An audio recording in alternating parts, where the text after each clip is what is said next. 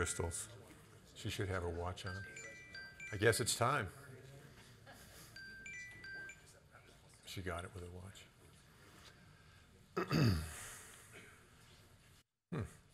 That's interesting. Let's see something here.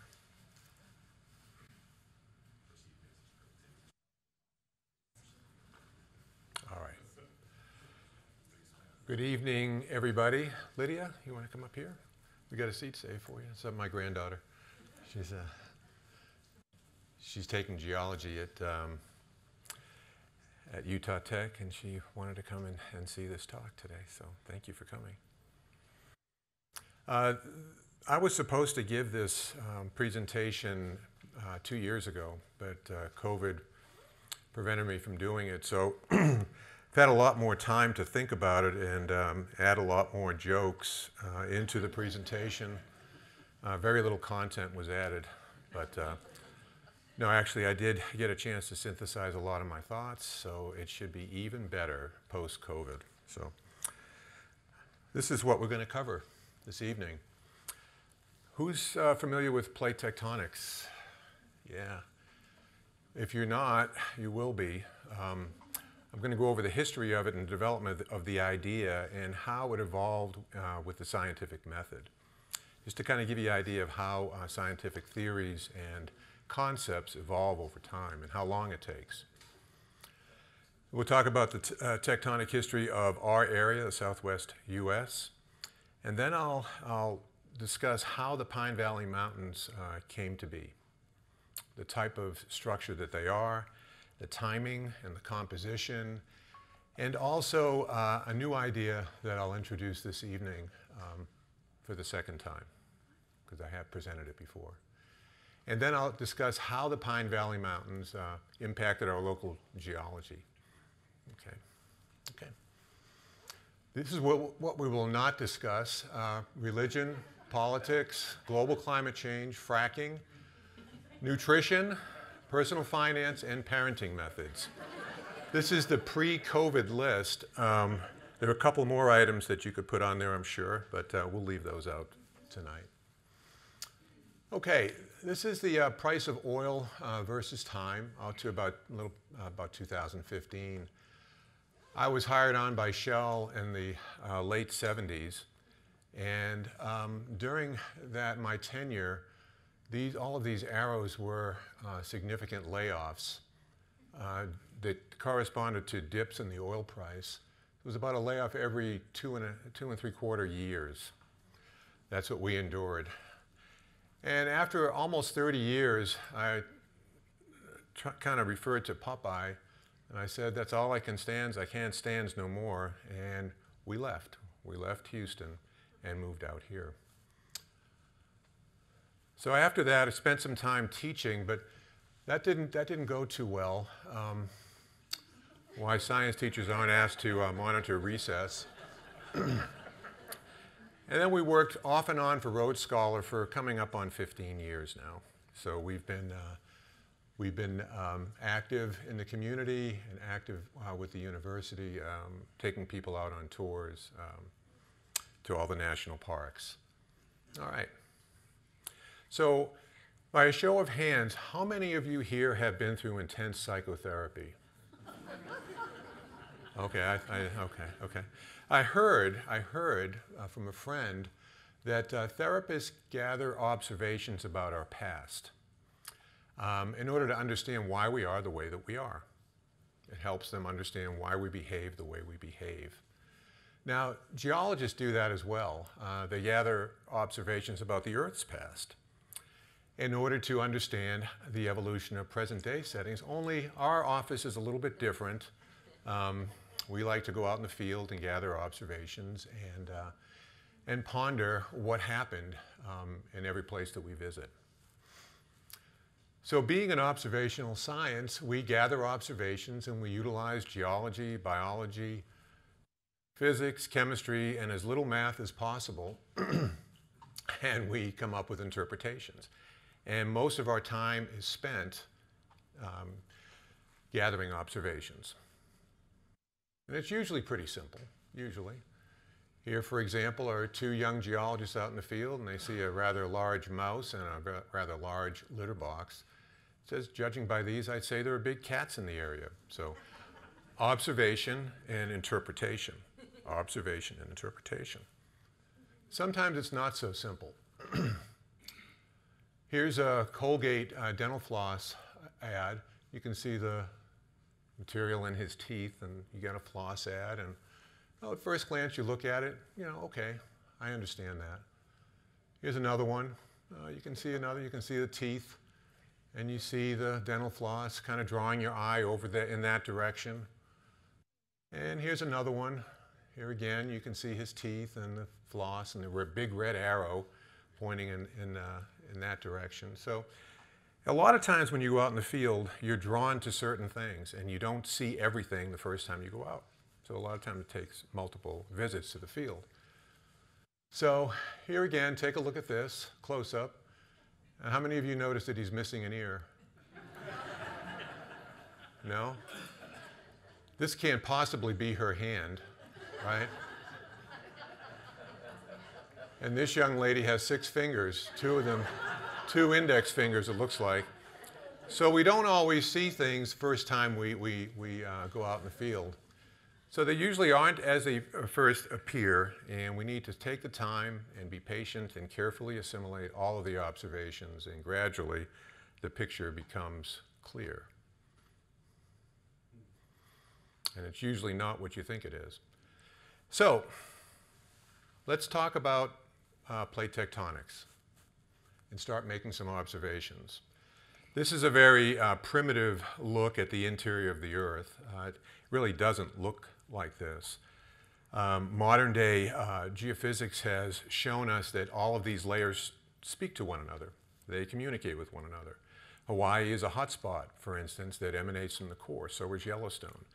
But for the purposes of our discussion, this is fine, because I'm really going to focus on this part of it right here. We live on continental crust. That makes up the continents. The oceans are made up of what we call oceanic crust. Very different compositions, okay? One is, who's been out in Snow Canyon? The black material, all that basalt, that's oceanic crust that has come up to the surface. Okay, and we'll talk more about that in just a moment. Hey, Bob. So all of the brown areas are continental crust, and all the blue areas are areas of oceanic crust, continental, oceanic. And back in 1912, Alfred Wegener, who was a meteorologist, proposed the theory of continental drift. He noticed that when you look at South America and Africa, if you put those 2 continents together, it'd be quite a nice fit. That wasn't the only observation he made. He actually went in the field and looked at the rocks and the fossils across not only India and Africa, but South America, Antarctic, and Australia. And he noticed that there was a connection there. So he proposed that theory, but what do you think happened when he presented it? Yeah, just about. He got burned at the stake. Yeah, and the reason being is he didn't have a really good understanding of what the mechanism was that drove the continents apart. Okay. Not enough observations were made for him to come to that conclusion and for the theory to stick. But he contended that 200 million years ago there was a supercontinent called Pangaea that began to split apart then. So in the scientific method, you know, we ask a question, we do some background research, construct a hypothesis, test it by doing an experiment, analyze the data, and then report your results. And at the time that Wegener did this, he was probably somewhere in here when he presented this idea, his conclusions. He really didn't have enough information to bring it all the way to completion.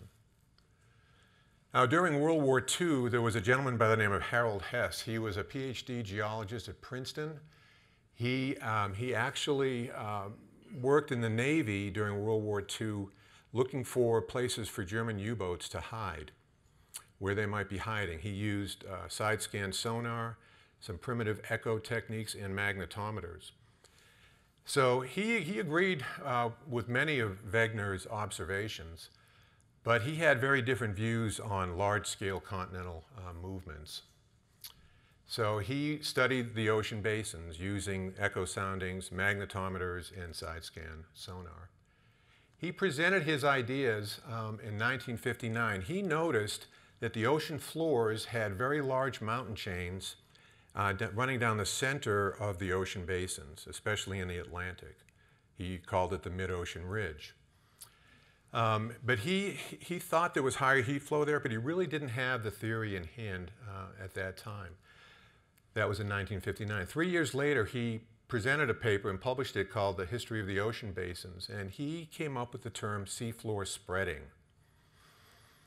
He said that there was higher heat flow along these mountain ridges and that crust was being created along those ridges. But he really didn't have any age information to make that claim. Okay? So, and he also said that there may be some kind of convective flow in the mantle that would cause the crust to be created at that central ridge. So when you look at where he was at that time, so we're talking about 50 years later, the theory advanced significantly, but still we needed more data.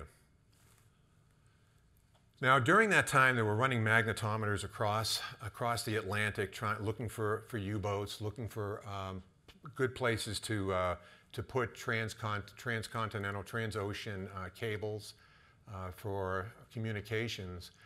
And this map was made. It's a modern map, but it's basically what's called a magnetic stripe map. And the mid-ocean ridge runs right down this white line. And what you see on either side of that ocean ridge are these symmetrical bands that are reversals in the magnetic pole. Okay, so as that magma cooled, the north axis of the pole had actually started to shift. So as it congealed, it froze in where magnetic north was. So it kind of looked like, if you look at a cross-section across here, it would look like this. Here's the central ridge, and then there's a symmetrical display of anomalies on either side. They weren't quite sure what they meant at that time. So it was a great observation. It built on Wegener and on Hess's ideas, but we still weren't there yet. But then came along the DSDP, the Deep Sea Drilling Project, the Ocean Drilling Project, and the International Drilling Project. And they drilled thousands of core holes in the ocean basins and age dated the material. And this is what they came up with, a map. So what they did was they age dated these stripes. And what they found was the youngest crust was being created along this band, this mid-ocean ridge. The oldest crust was away from the ridge, so we're spanning from recent all the way out to 130, in some cases older, million years, all the way out into the Jurassic. So now they took those magnetic stripes and they age dated them, and all of a sudden Harry Hess's idea of seafloor spreading came into focus, that he was right. Seafloor was being created at the mid-ocean ridges, and it was pushing the continents apart, perpendicular to that ridge. So it took a total of 70 years for that theory to come to fruition. It just didn't happen with an idea. It sparked some controversy. Okay. So if you look at all these observations of earthquakes and volcanoes and mid-ocean ridges where crust is being created, right here, all these divergent boundaries, when you see the arrows going out, that's where crust is being created along these mountain chains, here and here. This is a convergent belt. That's where plates come together and one dives down below the other. Those are massive earthquake zones. So this right here, this area right in here is the Ring of Fire, where you have convergent plate boundaries. So would you say this is a good place to have a nuclear power plant? Like Fukushima. That's what it's located along, a convergent plate boundary, one of the most seismically active zones. And as we saw, that was a huge mistake. In fact, if you look at the geotechnical report for Fukushima, the plant was built on ancient tsunami deposits. Pretty sad that that they didn't heed the warning. Okay, so crust is being created along this mid-ocean ridge. like this right here, divergence, and crust is being destroyed along this ridge right here, this position right here, where one plate is going down below the other, achieving a significant depth so that it melts and it comes up as volcanic activity at the surface. Okay. It's kind of just a little animation to kind of show you what we think is going on with these large convective cells that Hess theorized. We can see these with some more modern geophysical data. So we have spreading, crust creation, and crust destruction going on. Okay. So Wegener was right.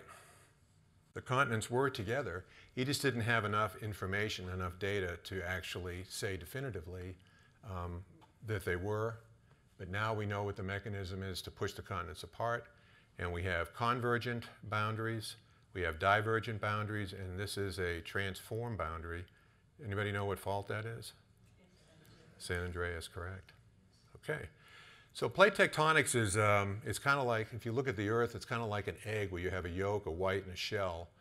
Only the shell is broken up into a bunch of little plates, okay, that move around with respect to one another. And if we understand the movement of these plates, we can explain earthquakes, volcanism, mountain building, and subsidence. So that's what plate tectonics, the theory or the concept, is all about. The movement of plates driven by a nuclear engine at the core.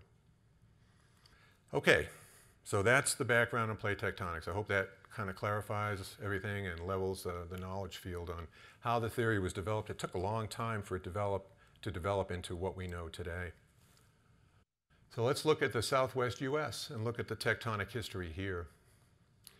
So we had an early compression period between 80 and 35 million years ago, give or take 5 to 10 million years on either side, mostly on the older side, where one plate was diving down below the other, the Farallon plate, and it buckled the crust out in front of it, creating folds, okay, ridges and valleys, anticlines and synclines.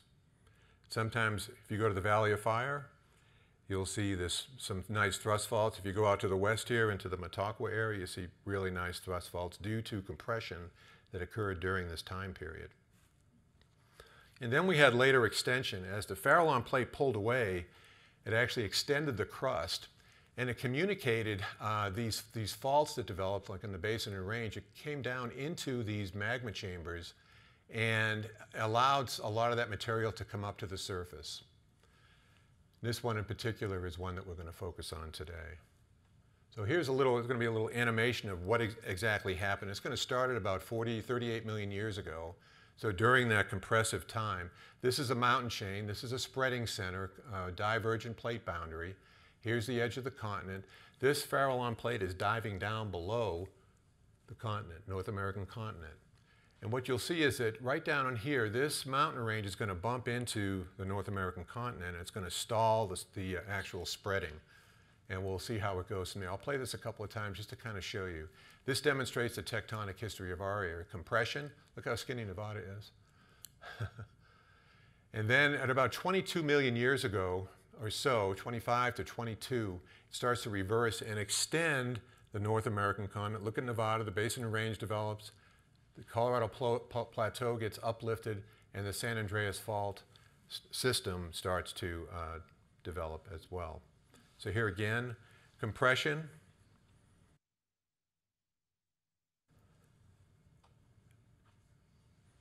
Diving down, and now it reverses, pulling away and pulling the continent with it, extending it to the northwest, and creating the San Andreas Fault system.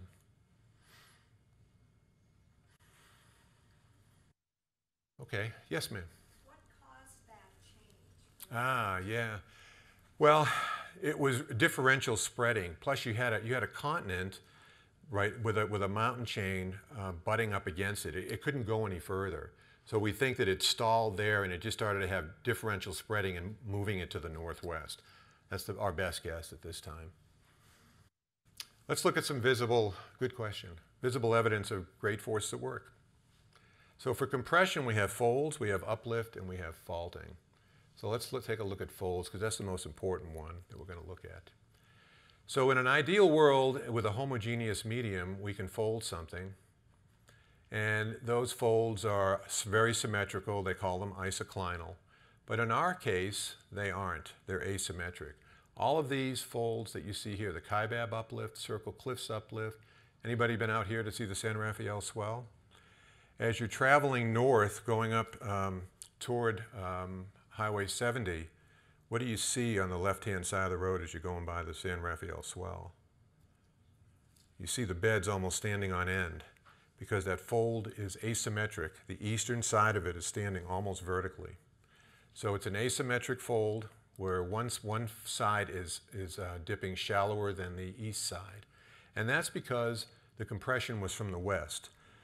So if someone's pushing me on this side, I'm going to lean to the other side, right? All of these folds are asymmetric because of the direction of compression. We have one right here. Has anybody driven through an anticline on the way to Zion National Park? Who's been to Zion National Park? You've driven through the anticline. This is the Virgin Anticline. I'll show you a picture of it. Okay. So here's St. George, Santa Clara flows. You know, we're sitting right up in there. Oh, that's my home. We're right over here, our home. Sorry. So this feature right here is the Virgin Anticline. Everybody see that? That is actually a fold in the upper part of the Earth's crust. If you look at it from this vantage point, this is what it looks like going down the road. Purgatory's over here, right? So this is the west limb and this is the east limb. And it is an asymmetric fold leaning toward the east because compression was from the west. Okay, does that make sense? Pretty much? This really doesn't.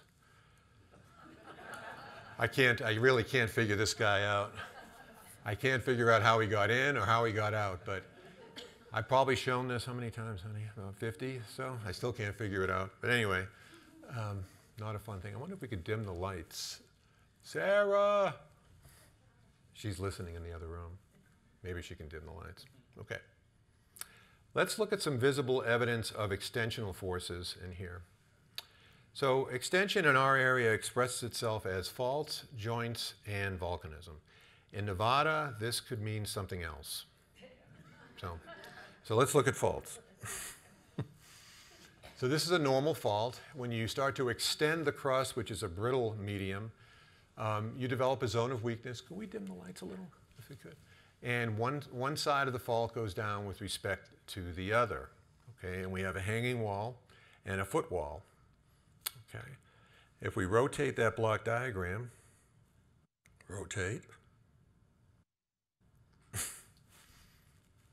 Sometimes you'll see waterfalls, and a lot of times waterfalls or steps that you see, large steps, vertical steps, are due to faulting. Okay, this is a map. This is Laverkin right in here. Anybody know what's right here? This is Highway 9. You take a sharp right turn. Maverick. Maverick, right? Rest stop before you start hitting the road further up.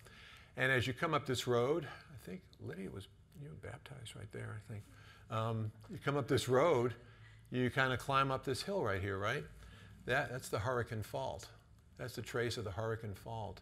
That fault's got 5,000 to 7,000 feet of offset on it, right there. So as you're coming around this corner, you're actually coming up onto the Colorado Plateau. That's the western edge of the Colorado Plateau. That's pretty cool. Just turn the lights off. Yeah, turn them off. Okay, let me ask, if we turn the lights off, do you promise to stay awake? Yeah. Okay. Okay, sure, give it a try. There we go, is that better? That's good. Okay, so what we're looking at is one side going down with respect to the other, and that would be the Hurricane Fault. Up thrown block, Colorado Plateau, down thrown block, the Hurricane Graben. Okay, we'll talk more about that in a minute. About joints, joints are merely cracks in the rock that haven't moved. If my hand is the space between my fingers represents joints or cracks, if they move, they automatically get reclassified as a fault. Most joints are really faults. They have some movement on them, but We call them joints. They're everywhere around here due to extension. So you take a solid block of sandstone, pull it apart, and you start to get these joints that eventually become great hiking areas called slot canyons. Here's Bluff Street right here. This is 600 West.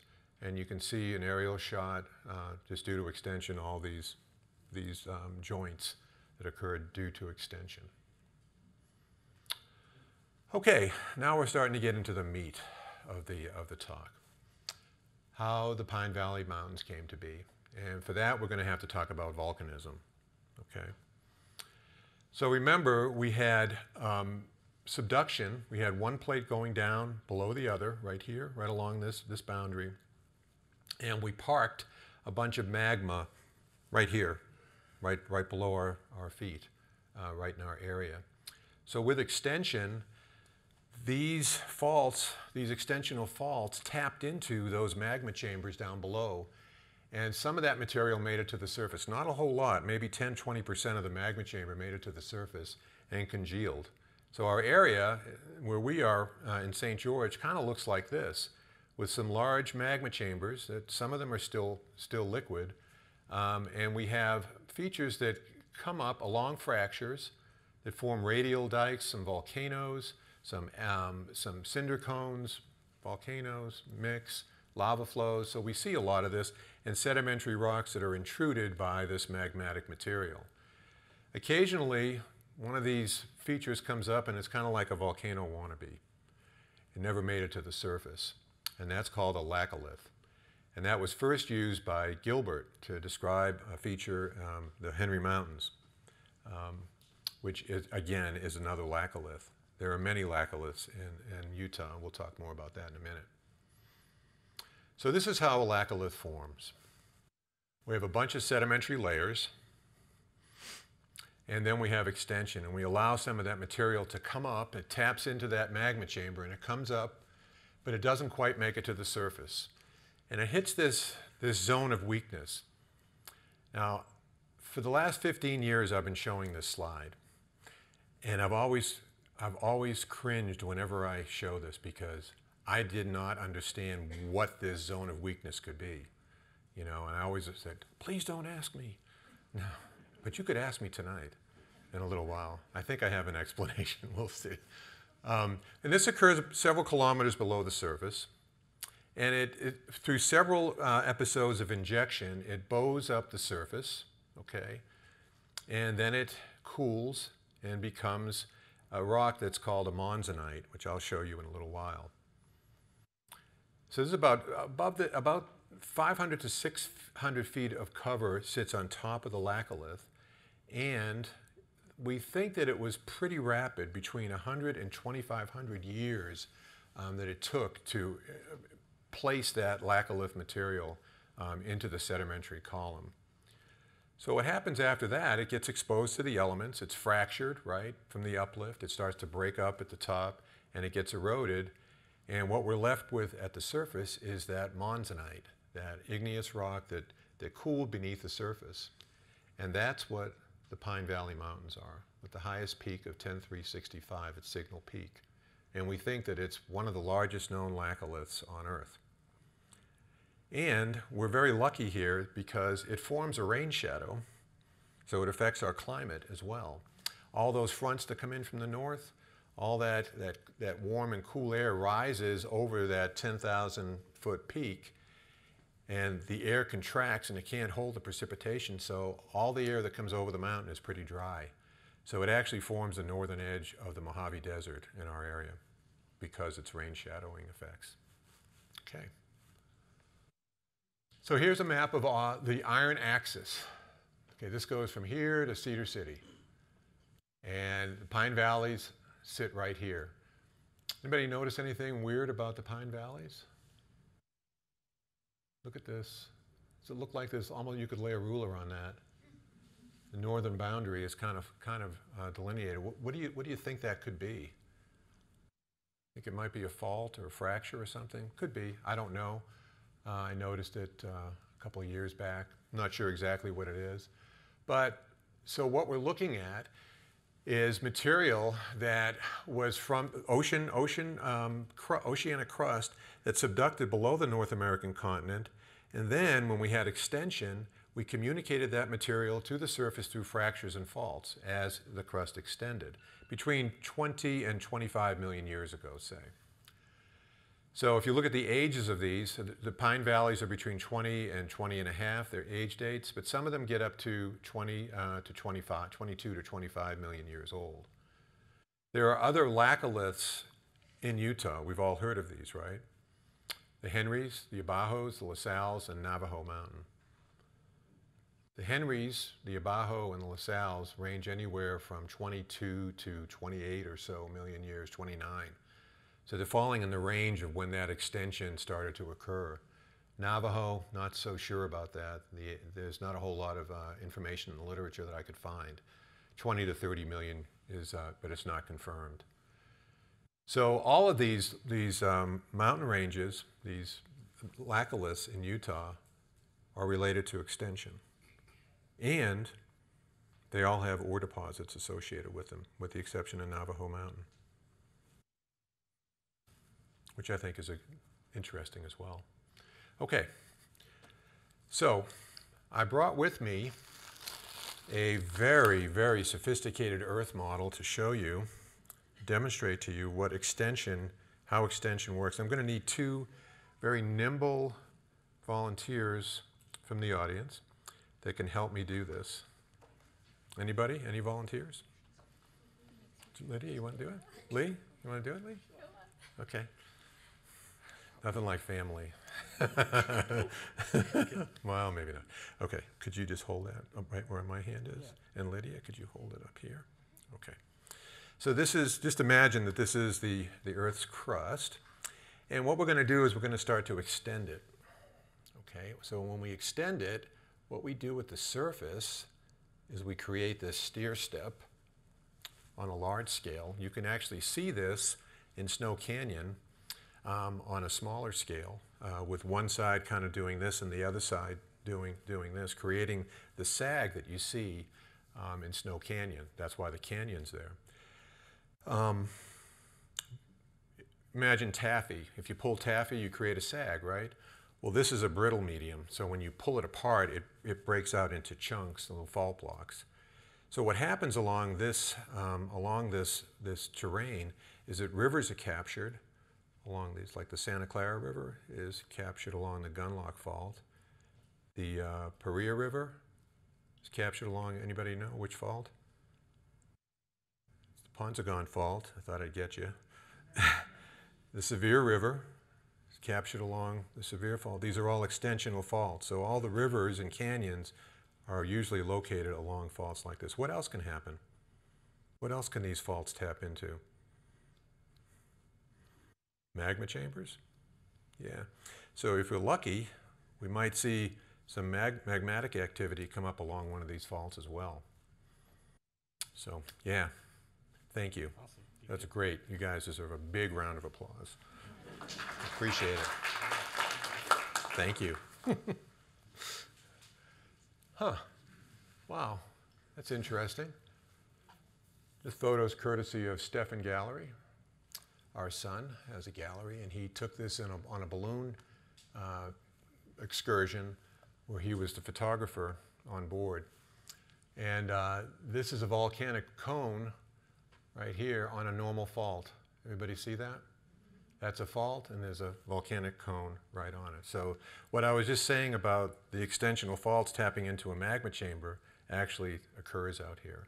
So we have pretty good definitive proof that it does. And this is what a normal fault would look like, of course, and this is Spend-Love Knoll in the lower Kolob Plateau. And this particular cone is about 220 to 310,000 years old. So it's relatively young. All right. So again, you know, why didn't emplacement occur at that level? At least for the Pine Valleys. Why did the magmatic material come up and then spread out along that zone? It's something about that surface that made it so. So let's take a look. Let's make some observations. Well, let's start here. Let's make some observations here. Anybody want to take a gander at an observation?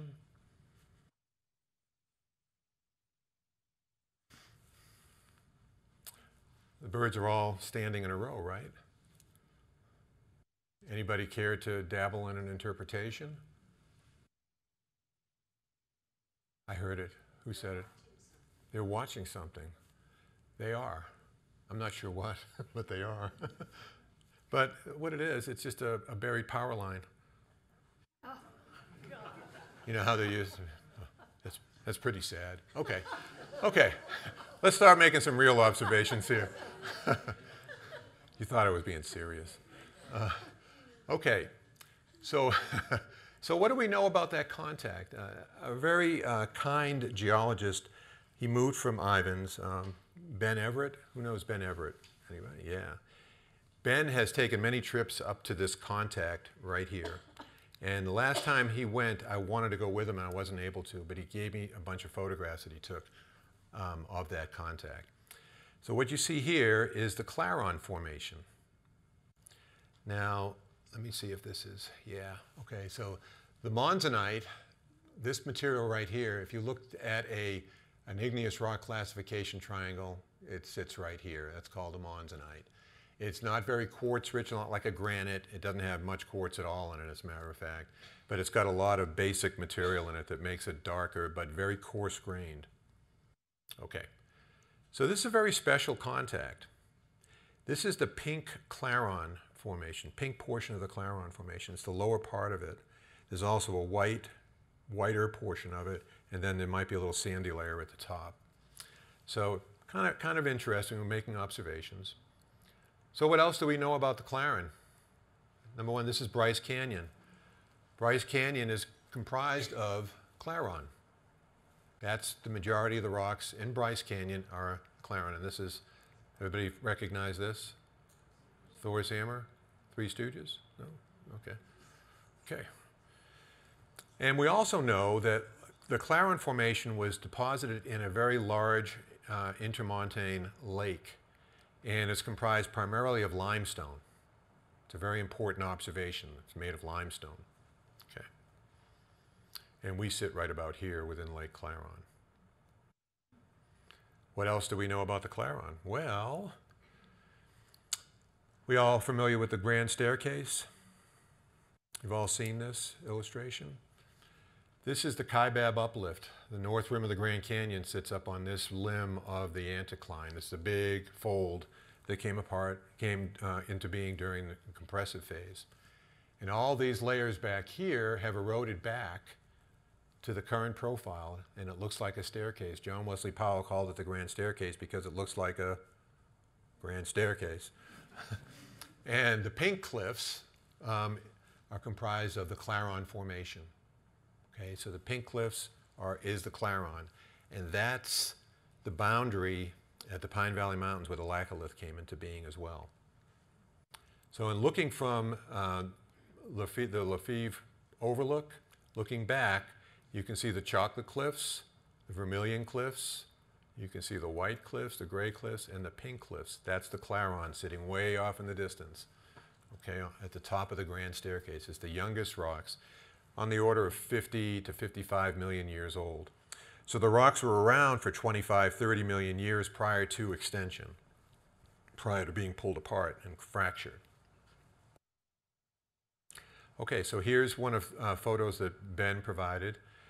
Here's the Claron. Here's the contact. So what we know is the Claron's composed of limestone, and that it was in place within the Claron. Okay, this looks like the pink Claron, the basal portion of the Claron. So somewhere in here is where that laccolith was emplaced. Somewhere up within, maybe midway up within the Claron. That's where that zone of weakness came in, or that zone of whatever it is, where the laccolith was emplaced.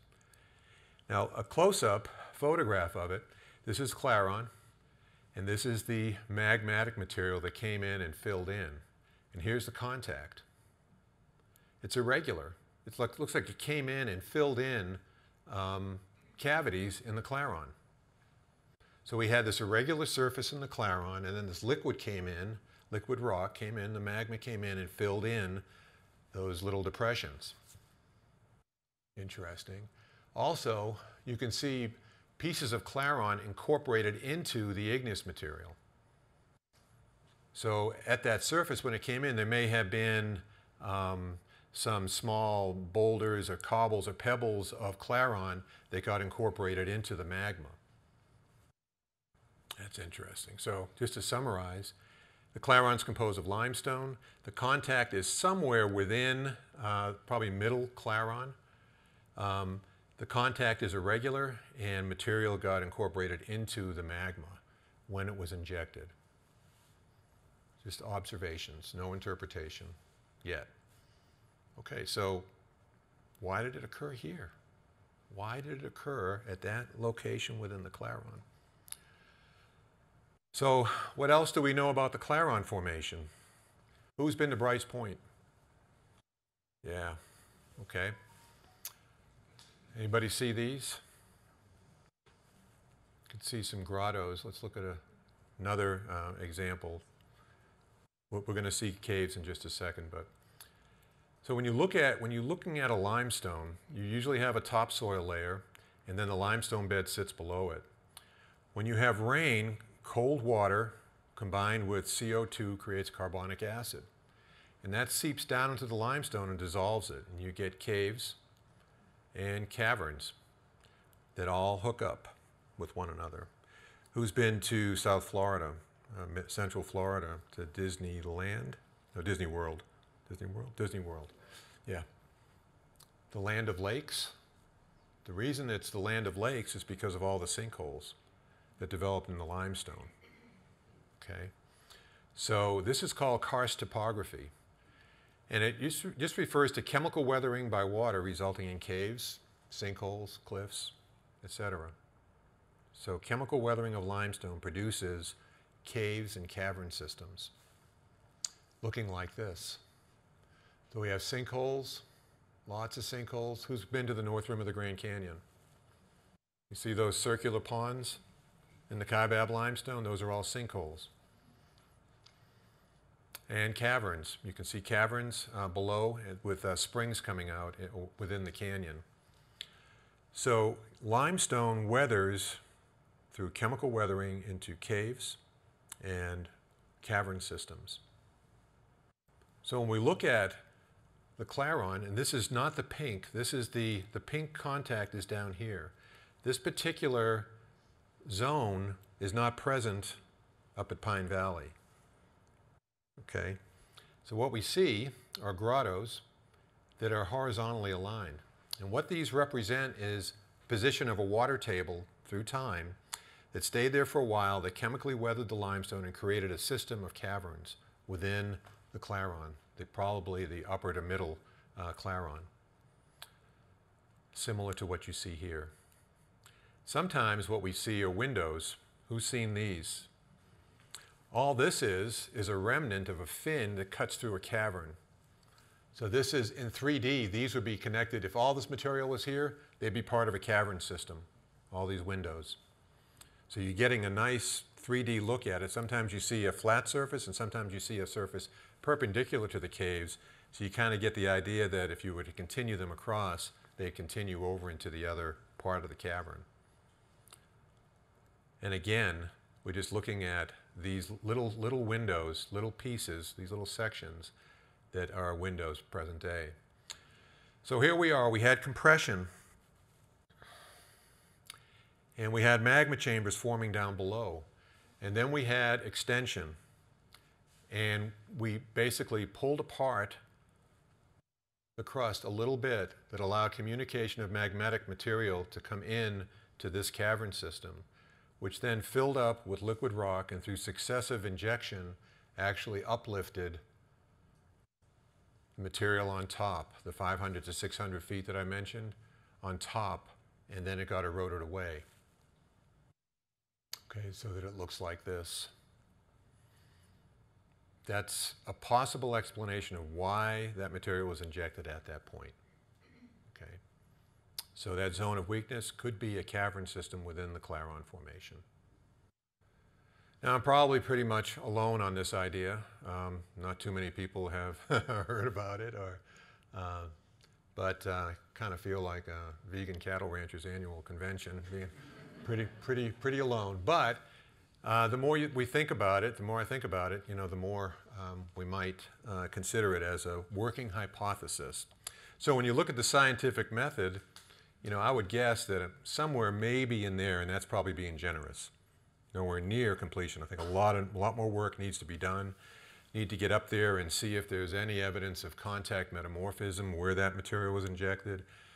I've done some looking around the north side to see if I can see some of the claron on the north side that's part of the upper section. It's there.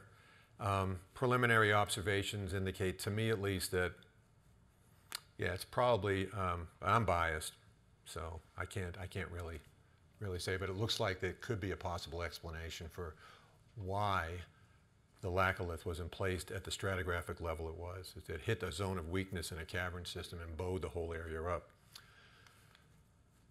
So who came up with that idea?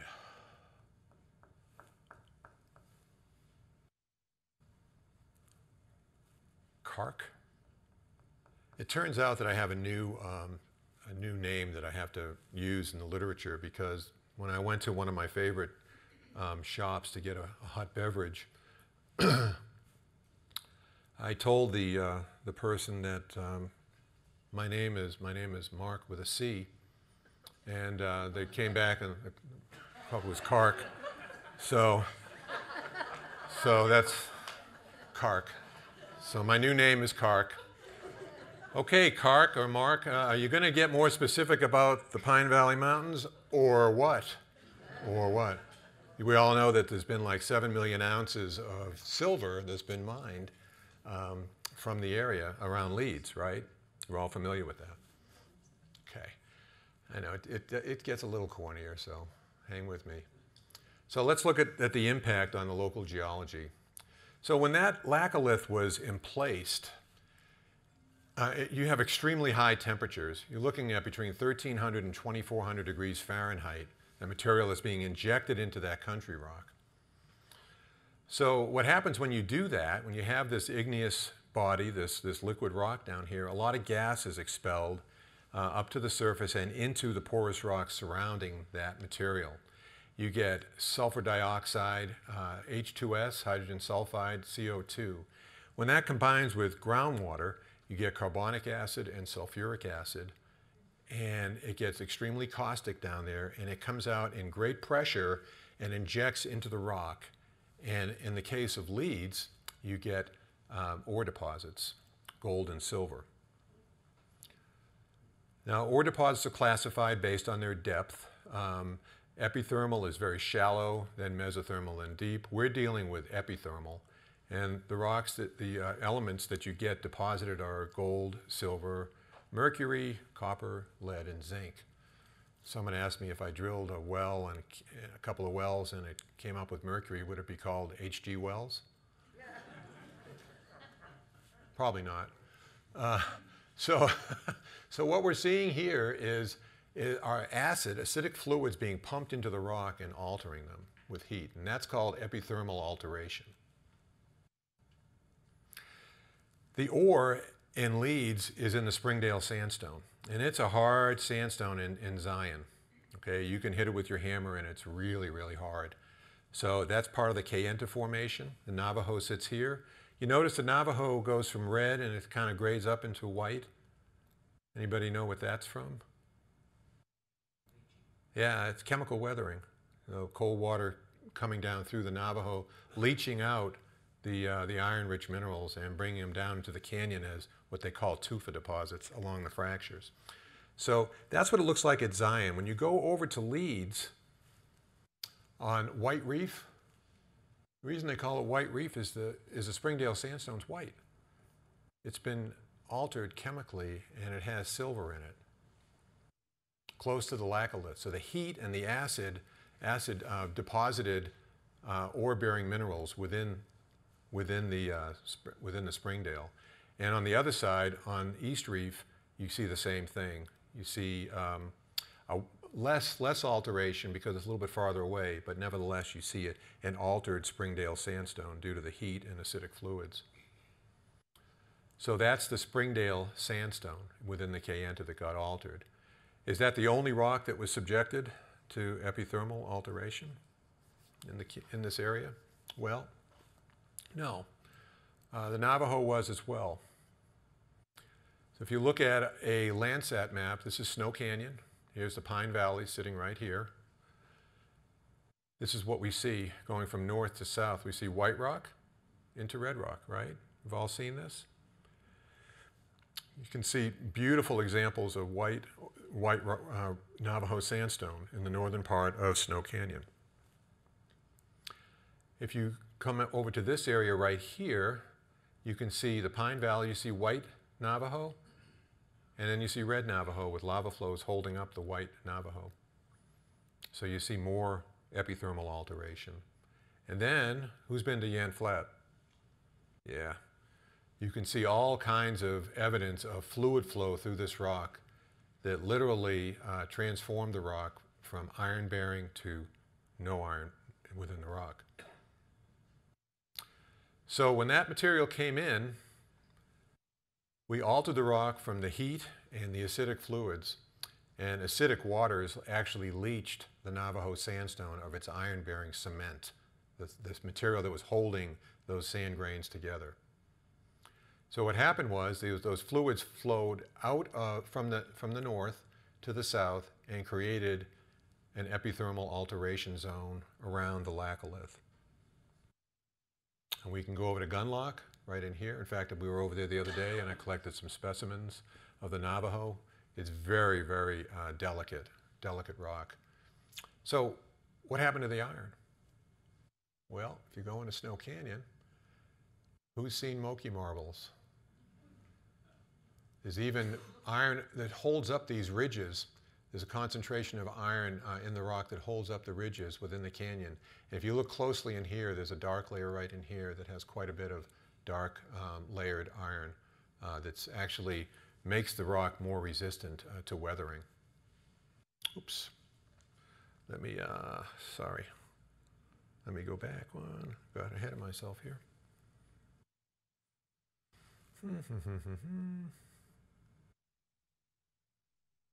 Okay, this is just an article from Nielsen and Chan. Greg Nielsen did his master's thesis in Snow Canyon looking at the iron. And here you can see the white rock, and you can see the dark brown rock where a lot of that iron got transported away from the north. Okay. Albert Einstein says, if you can't explain it simply, you don't understand it well enough. I think that's a really good phrase to use. And I need another couple of volunteers here just to kind of look at some rocks. Anybody, George? No? This is some of the red sandstone from Snow Canyon. And if you hit it with a hammer, lightly, you can see that, you can hear it. Do you hear that? Okay. And this is actually some white rock from Snow Canyon. And actually, I'm going to take the hammer from you. Okay. Because you don't need it. Okay. So this is some of that white sandstone that was actually leached chemically by those acidic waters. Can you break that for me? Oh, yeah. Wow. It's like chalk. Can you like crumble it? Yep. It crumbles in your hand because that cement is not holding that rock together anymore. So if you actually did hit it with a hammer, it's basically sand grains. So when you go up to White Rock Amphitheater and you see all that white sand, it's because it's weathered Navajo that's been altered thermally by epithermal alteration. Thank you, George. Thank you. Sorry to put you on the spot. I guess I'm famous for that. Okay. So we hear the term bleaching. Okay, these aren't genes. We're not looking at taking your genes and bleaching them with an oxidating liquid. We're actually leaching the rock.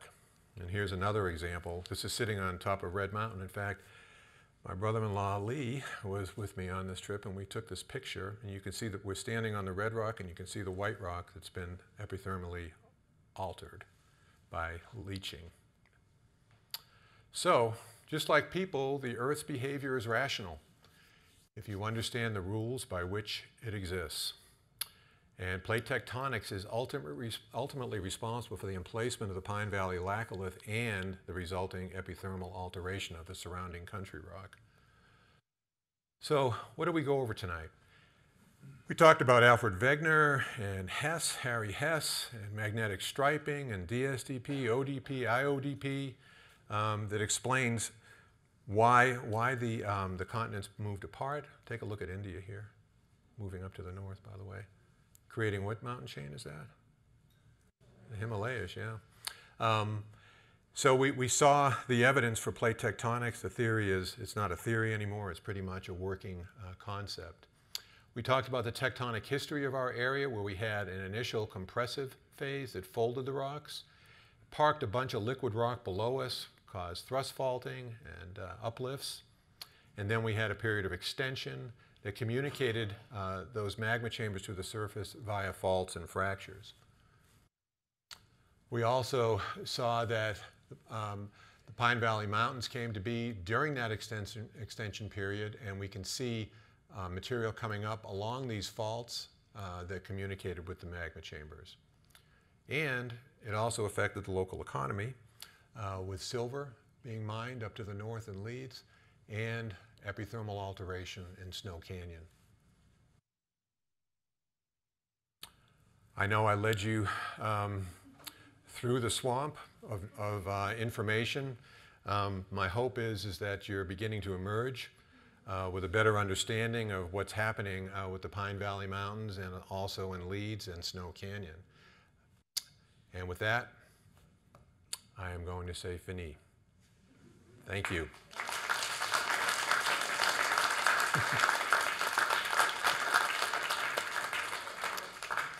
Any questions?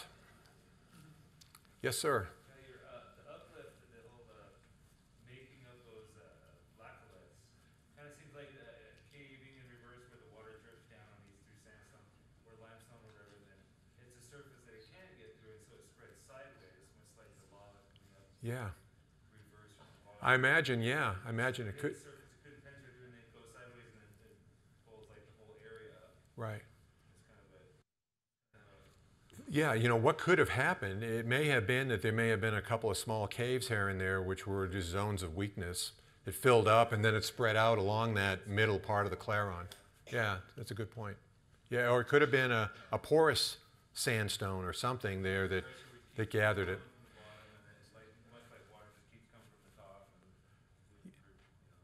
Yeah, only this was coming from the bottom. Yeah. Yeah, it could be. It could be, and the only reason I think that it might be a little bit more of a cavernous situation is because the estimates for the timing of emplacement, such a very quick time geologically, and I kind of it's a gut feel. I don't have anything quantitative to say, but I have a feeling that it had an easy time of it to get in there and bow the area up so quickly, But again, what would we need to do? You need to go look at the Abajos, you need to go look at the La Salles, you want to go look at all the other laccoliths. Now I know that all of these laccoliths have ore deposits associated with them. Leeds does. If you go over to the La Salles, what do they mine over in La Salle Mountains? Uranium, right? Henry's, same thing. Silver, gold, uranium. The Abajos, I think they have uranium there. So there's material being deposited associated with those laccoliths that are the result of melting of the crust and concentrating ore minerals around them. So they're good places to, and I'm sure there are a lot of sites that are excavated that you could get in and actually look at the contacts. And was it a limestone? Was it a sandstone? Was it a fracture? What was it that caused that emplacement along that horizon? Yes, sir. All the volcanic activity in the area, that come much later than shifting of the plate. Yeah. What we see is that extension is still happening. Okay, and what we see within these magma chambers, what can happen is that you can get gravity segregation. In other words, the lighter materials will come up to the top of the chambers, just like in soup, right? And the heavier material goes down to the bottom. So the first stuff out of that chamber is the lighter material, the stuff that the monzonite. And then later on, much later on, as a matter of fact, as much as 20 million years later, we start to see that very dark basalt coming out of those chambers because of continued extension in the area.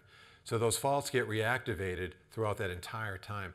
Things didn't stop at the 22 to 25 million years. It's still going on today, extension. So it's probably tapping into those magma chambers much later. I think the youngest flow that I know of is on the Uinkaret Plateau, and I believe it's close to like 10,000 years old. In Snow Canyon, it's a little over 27,000 years old. So the volcanism spans a great deal of time, ranging from the emplacement of the laccolith all the way up to 27,500 or so thousand years old. It's been going on a long time, in episodes associated with earthquake activity, et cetera. Yeah. Any other questions? Well, if not, you've been a great audience. A little shallow and insincere, but great nonetheless. I appreciate you coming tonight to listen, and thank you.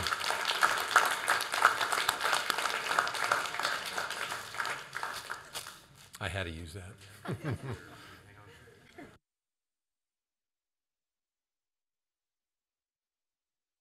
The Friends of Snow Canyon for coming out tonight. They have a table set up out here with information about the organization. They do great things for Snow Canyon. It's a bunch of volunteers. They work on donations. They've done an amazing job of doing some trail upgrades and new displays within Snow Canyon. So take a look at their display out there. I also want to thank Sarah Nash and the City of Ivins for providing this great venue for everybody to come out today. Thank you.